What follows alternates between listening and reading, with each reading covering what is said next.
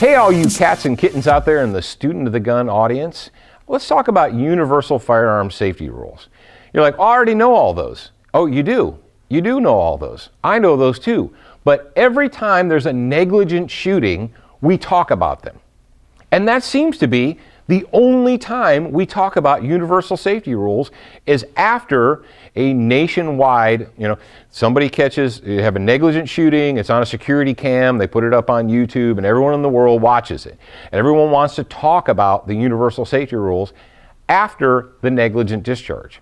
I got an idea. How about we talk about those and we apply them before the next negligent discharge? Like all the time. Yeah, that's a crazy thought, right? Number one, treat every gun as if it's always loaded all the time. I know that's crazy, but that negates the whole, it's okay, it's not loaded. How many times do we still have to keep hearing that?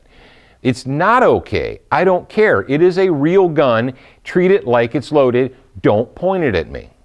Number two, keep your booger hook off the bang switch. Keep your finger off the trigger until your sights are on target and you've made the decision to fire. Guns want to shoot. This gun wants to shoot. Okay, this gun doesn't want to shoot because it's a trainer, but if this was a real gun, it wants to shoot. The gun wants to go bang. It's designed to go bang. When the gun goes bang, it's not wrong. It's doing what it's supposed to do. The only way that it could be wrong is if you're wrong. All right. Number three, never allow the muzzle to cover anything that you're not willing to destroy. People say, oh, that you don't intend to shoot. No, bullcrap.